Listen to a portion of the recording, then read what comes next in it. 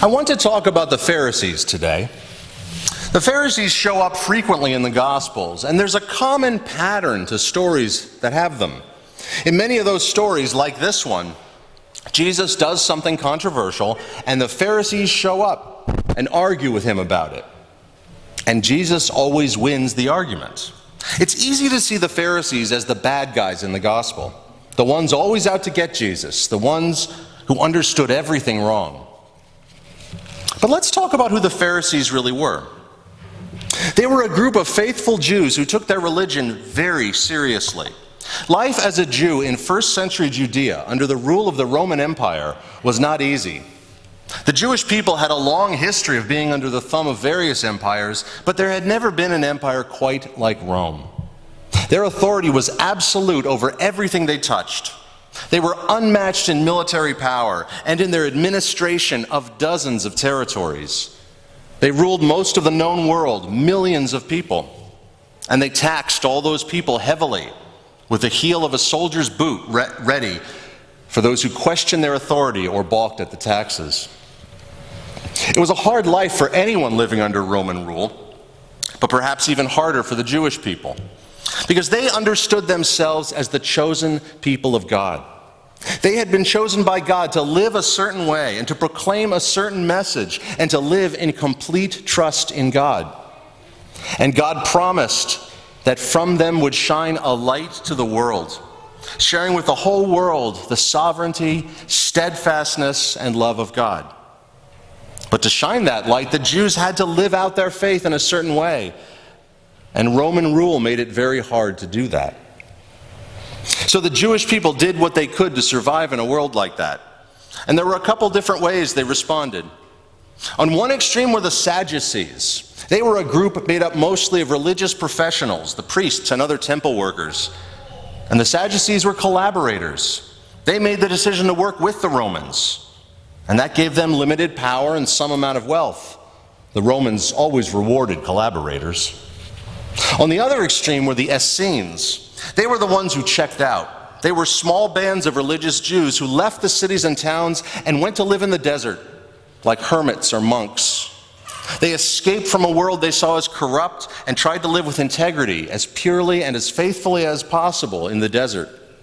So long as they kept their heads down, the Romans left them alone. Some people have suggested that John the Baptist may have been, at least at one time, a member of this group. And in the middle were the average people, the fishermen, the herders, the merchants, the craftsmen. They just wanted to live, to get by. And if that meant they had to compromise and give up some of their faith to do it, well, that's just the way life was. But among that middle group, there also arose some people called Pharisees. These people took their faith very seriously, and they believed that they still could follow God as God had called them to, even in a world that had gone crazy. They read the scripture voraciously, and they found every rule and command they could there. They followed these commands strictly, even the commands that were only written for the priests. They felt that if they were holy enough, if they were faithful enough, if they led pure lives and encouraged and urged others to do the same, then maybe God would be moved to come down and do something about the Romans and save the people. They were deeply religious, and they believed they could make a difference through their sacrifice. They were trying to do the right thing, and they were trying to get the whole nation to follow their lead. And they were so frustrated when people around them didn't follow them. They weren't trying to be cruel or arrogant, but they certainly came across that way. But Jesus had no time for the Pharisees. Every chance he got, he spoke against them, correcting them and telling them how wrong they were. Jesus never had a harsh word against the average person, but against the Pharisees, all the time. Now, I just said that Jesus had no time for the Pharisees, but on the other hand, it seems as though Jesus actually had a lot of time for them, because they appear so often in the Gospels, way more than the Sadducees or the Essenes. And so often Jesus is trying to teach them something. They never seem to listen, but Jesus continues to teach them. And I think maybe that's because the Pharisees were so close to getting it right. Jesus himself was very similar to the Pharisees in a lot of ways. Like them, he believed that you could live a righteous life, even in the midst of Roman occupation. Like them, he refused to collaborate or work with the people in power. Like them, he believed that following God was right and good, and that the salvation of the people would come because of his obedience to God. But they had one major difference, and Jesus called it out directly in today's story. He said to the Pharisees, "Go learn what this means. I desire mercy, not sacrifice." Surely they knew that he was quoting from the prophet Hosea, which we heard as our first reading today. And the Pharisees were living a life of sacrifice, sacrificing everything to try to follow the law perfectly. But Jesus said, no, that's not it. I think Jesus knew they were so close, and he wanted to help them get the last piece. And that last piece was not sacrifice, but mercy. And Jesus shows us precisely what mercy looks like through this whole story. We see Jesus calling a tax collector to follow him. Even though a tax collector was in a hated profession, Jesus had mercy on him and called him to follow. We see Jesus eating dinner with the wrong kind of people. He had mercy on them and shared a meal with them. We see Jesus show mercy to a leader of the synagogue whose daughter had died. He showed mercy and followed him to their home. And along the way, we see Jesus show mercy to a woman who had been suffering for 12 long years. And finally, we see Jesus show mercy to the girl who was dead.